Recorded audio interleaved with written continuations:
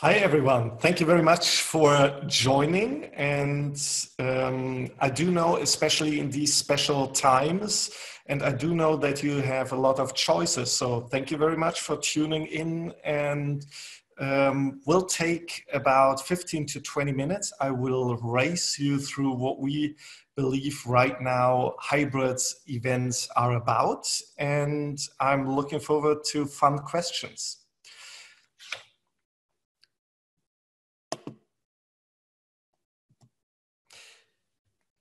What we're going to talk about, I'll give you a very brief introduction about us, then we'll go into live, virtual, and then take it to the fun part, hybrid, bringing live and virtual together on eye level. So we at VOK Dams have been in the industry for almost 50 years now with offices everywhere in the world. I've been in this company for almost 20 years, 22 years actually now, taking it over from my father some time ago. So what we usually deal with are live events. So we do anniversaries, take care of other projects in these sizes. We take care of projects like in-house events, all kinds of corporate event business in all kinds of different eras. But now, as all of you've noticed, times are different from what they used to be. Because when COVID-19 hit, we started going from almost totally live in 2019 to almost totally virtual right now. And the outlook is going to be a mixture. So while everything is loosening up right now, we will be heading into a hybrid futures from today on. So we have been looking into trends for quite some years and started with the hybrid event in 2011 and have been evolving hybrid events ever since.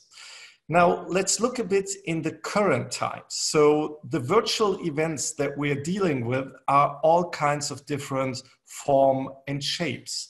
But there are a few outcomes that we have gathered from a study that we've taken in the last 2 months doing purely 100% hybrid events. The first one is, it is about participation and interaction and co-creation. Webinars just don't it all the way. The second moment is there needs to be a haptic moment. So people love to touch and feel. And together with what they see on screen, if they have something they can touch and feel, this is extremely helpful.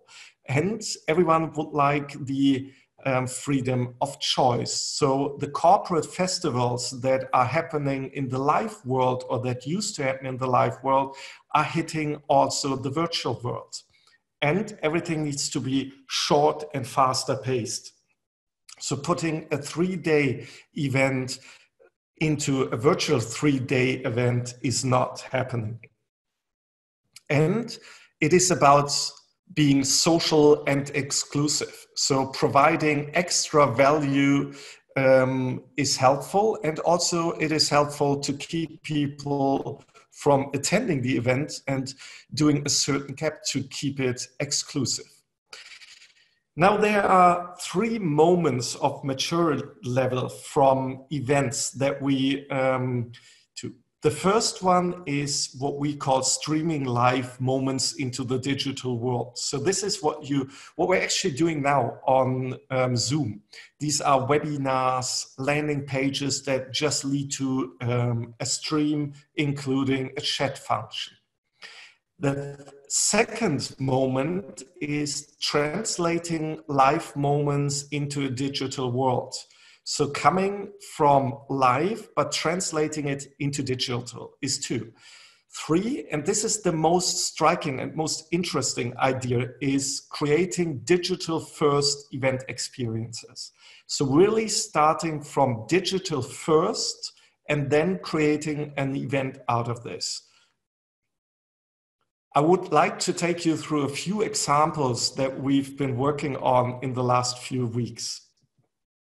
The first one, for one client, we're actually transforming over 600 formats into virtual conferences the end of this year. Some of them are basic webinars, some of them are interactive, but there is a chance to really move a lot of content into a virtual case.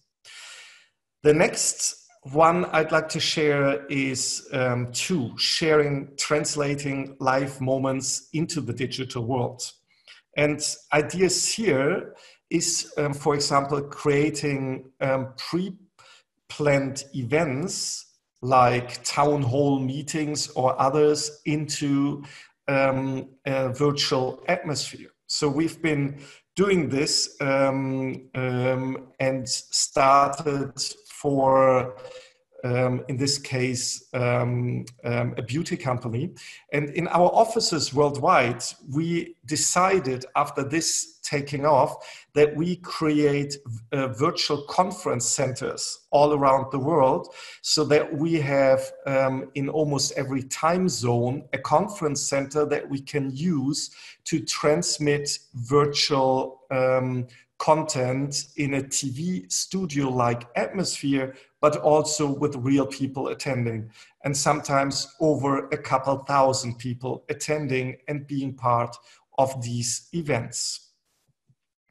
Now let's come to the third, the created digital first experience moments.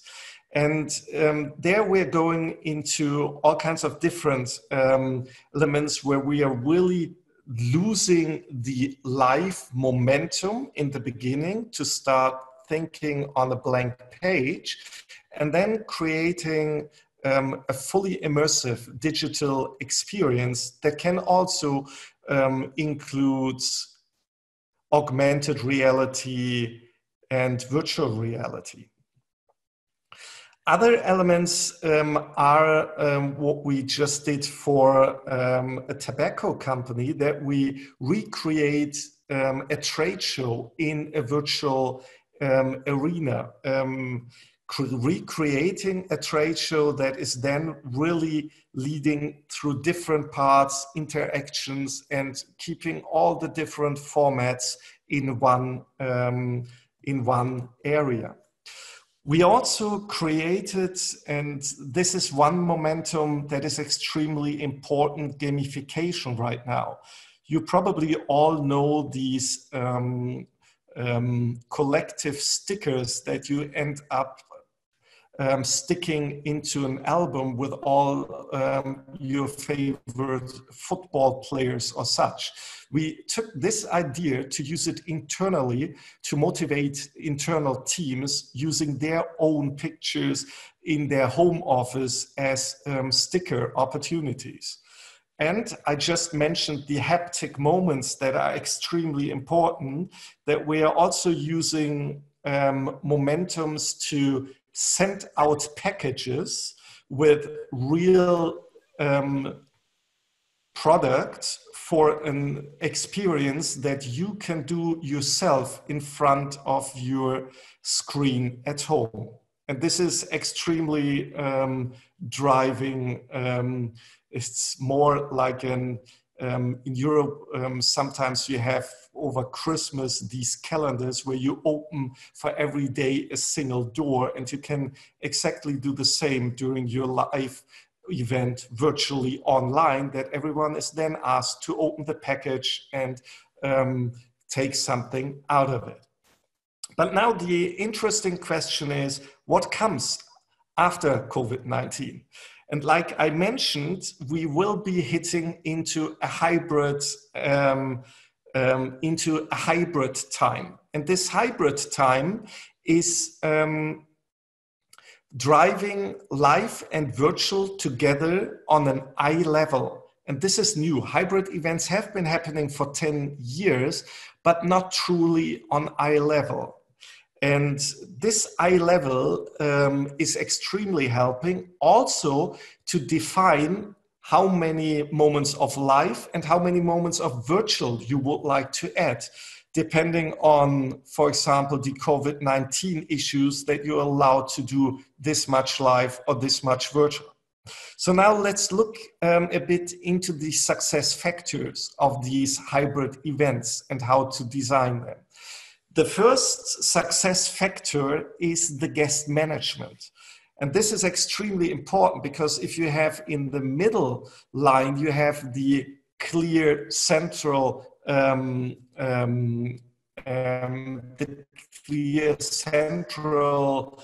normally known guest management process, you have to add other processes now for hybrid events. You have to do, number one, define people, which areas you are allowed to invite people. You have to take health self-assessments that have to be GDPR compliant, and you have to get people to confirm to these parts. I'm actually racing through this. Feel free to send me an email afterwards and I'll provide you with this deck. For example, on site, there may be temperatures, rapid testing like Emirates is doing, or that you want to check if the Tracer app is set up.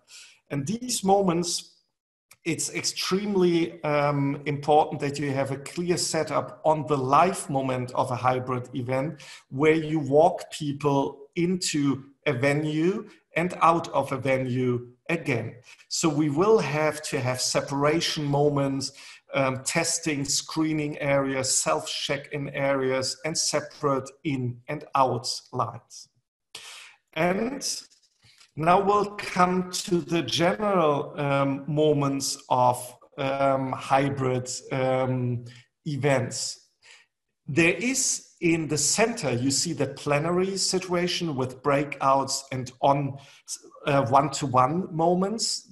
And you will have all the virtual studios, the virtual conference content, the pre-produced content that will come into your hybrid event. And this then has the chance to go through a hybrid production into what we call an open platform. And this is, we have been rapidly developing this the last month on the basis we've been working on, because every client and every task needs their own specific element. And it is much better to have an open platform that no matter if your clients use Zoom, Skype, or other elements to integrate. And this then helps you to also use a secondary. So how do we keep them on eye level? The one thing is important that you keep stuff virtual that needs to be virtual. And this can be, for example, on-demand video asked moments, so that you ask questions via video and get a video chat as an answer, but also a content library where you can keep content to be viewed before and after the event. The next moment that is important is networking. Due to the rules and regulations, we probably will not be allowed for a few days to eat food while we are at the same table with other people. To overcome this, chat roulette is an enormously nice idea to do breaks. So you're standing at a standing table, having your food at the live event. At the same time, you can pick and choose from the virtual crowd taking part whom you would like to talk to. And the same, everyone on the virtual home office screen can pick and choose whom they would like to talk to on the real screen. The next moment I'd like to add is the second screen option. So the second screen option, that you're really focusing on a second screen, like we are doing now with the IMEX app, to ask questions, to do polls, to give applause and whatever. And the same screen is being used virtually and live. The next momentum, and there are lots of software services around this, that you are able to do co-creation breakout conference moments to work on the same stuff while people are in the same room and people on a virtual basis. So now, taking all these experiences together, there are a few outcomes what we've gathered over the last years, and especially from the virtual experience in the last months. So agencies are needed. It's not just about a tool. It is really about your goals, your strategy, the concept, and the content. Social distancing will drive life. So the longer you're in the home office stuck, the higher the desire to become social. Virtual will be killing some of the live events. Number 3, crisis management, especially for guest management, will be a must-have on number 4. 5, social interactions will be revalued and brands have to change themselves into going there. And by the end of the day, 6, live events will become more valuable than ever before. That was it from my time. Thank you very much for listening. And now I'm looking forward to your questions. I'll start with perhaps an unusual one. I mean, some of these, you don't know what they are, so it's going to be quite a pivot for you to suddenly answer them. But this is an interesting one. How are technicians facilitating setups? What precautions will they be taking to ensure safety of their teams and indeed, therefore, the people they meet? That's via Daryl Nielsen at Palace Resorts. I think the issue here is, I suppose, there's a lot of when you put together an event, hybrid or live, or a mixture, or completely hybrid or completely live. Some elements of it you can disconnect, but as a speaker, I can say the one people we always have interaction with are the AV guys, the technical guys. How do you think service providers are going to manage the interaction, whether they're AV or not, between their staff and the staff of the organizer, or indeed the attendees who show up? This is a very good question. By the end of the day, it also depends on the rules and regulations in the specific market. But by the end of the day, it all comes down to the basic hygiene factors. Keep your distance and keep your mouth and nose covered, and wash your hands. Very straightforward. Very straightforward advice. There's a question about pricing strategy, Colja. What could be a pricing strategy for hybrid versus virtual events? I'll give a personal example. My wife's a VP of global events for a company. She's now on her 3rd virtual event. The first 2 were not behind a paywall, so they were just live on Facebook. But now she's grappling with the software to put the content behind a paywall. I know she was looking up in terms of what should I charge. Any ideas or any advice on where organisers can go to start getting a gauge of the general or the accepted pricing structure for an attendee, perhaps at a virtual event? This is also a very tricky question. I believe it's best to take the basic line of what you have spent for your event in the past, and then decide if you're going purely virtual, then there are certain elements that you can save, but you should keep in consideration, and this is extremely important, that you still need a strategy, still need to set your goals, and still need to prepare your content. And this is where most of the money goes. So you start with what you normally do, look at your costs, and I guess like starting a small business, you work out what your costs are and any profit margin if applicable, and then make sure you're covering that and making any profit through the revenue that you can generate. Gentleman here, Mark, asking which tools or software do you use for the virtual exhibition? I guess that's how long is a piece of string? Do you feel comfortable commercially promoting a certain product that you use, or would you like to give us a two or three? There are plenty of companies offering these services, but honestly, I believe that there will be less of them being used right now. There are a few reasons. First of them, they have been an extreme rush on these platforms. Some of the providers cannot fulfill all the business they've taken on in the last 8 weeks. The other one issue is creating a virtual trade show coming from the real trade show is difficult because the experience then lacks the fun part. So also creating a virtual trade show, I would recommend to start with the experience and then really see where would it fit in, because you already have a website with probably lots of information. So what would be the added benefit of creating your own virtual or purely virtual trade show?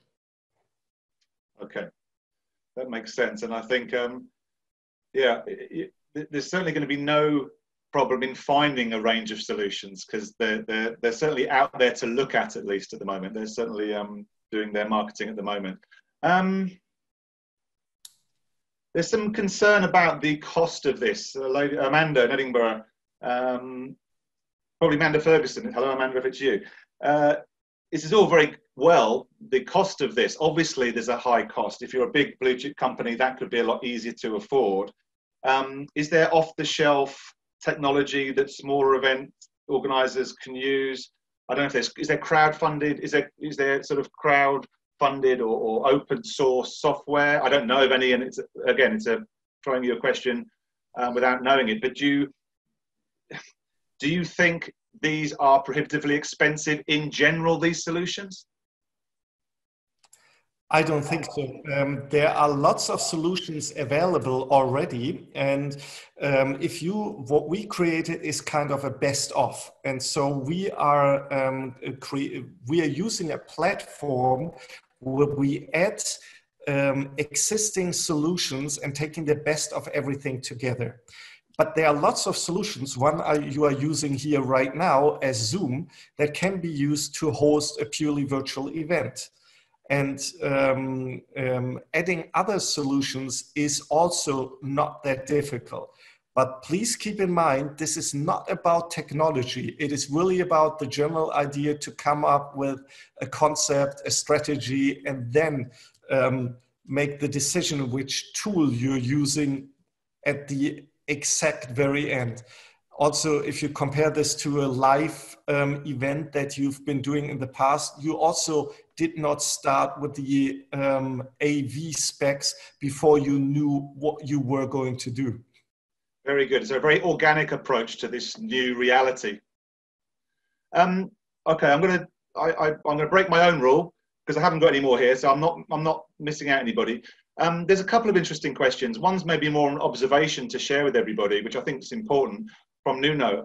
Nuno says, I suppose the issue with going along this line, going to the virtual or the hybrid event or the virtual event, is that traditional venues will lose business. So it's not necessarily a direct question, but a rhetorical one. What's going to happen to the big conference centres? Will a big auditorium be substituted by a small green room? Well, again, yeah, the live event my wife did, 4,500 people attended. It was in their office, in the corner of their office. So I don't know if you've got a comment on that. I guess it's inevitable, isn't it, Colja, that the venues where, you know, hiring a venue, the type of venue people hire is going to change. I believe the big venues will be the winners, because due to rules and regulations that you have to keep your distance, this can, with large groups, can only be done in large venues.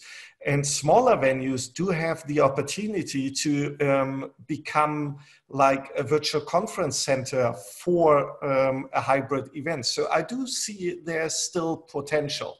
And also, we are moving from a total virtual world right now into a hybrid world. So people want to get out there and get together again. So this is not going to stay the way it is currently.